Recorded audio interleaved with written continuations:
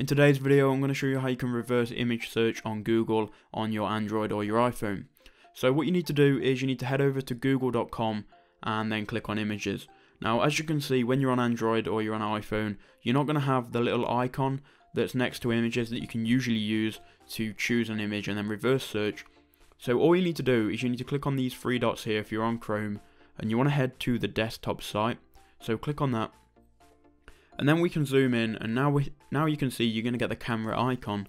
You can just click on that and then upload an image, and then you can choose a file from your phone to upload the image and then reverse search. So click choose file and then click on files, and here it's going to bring up all of your photos and all of your files on your Android phone, and you can just choose whichever one you want to reverse image search. So I'm going to go to screenshots. I'm going to choose this one. Because it's a screenshot from my phone, it's obviously not going to find anything because it's not an original, because it's original image rather, and it's not a saved image from Google. But you can see it works exactly the same. That's how you can reverse image search on your Android phone. If this video did help you out, please make sure you leave a like, please make sure you subscribe, and I'll see you in the next one.